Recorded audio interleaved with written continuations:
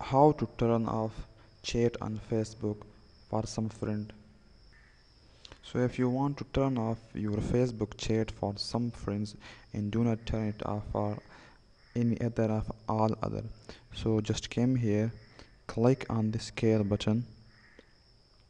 Now you can do this from here, and you can also do this from advanced setting.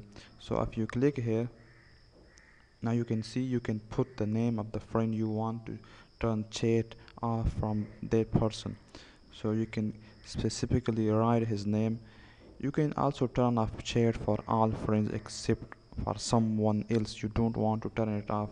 You can also turn off chat for all the friends by selecting this option.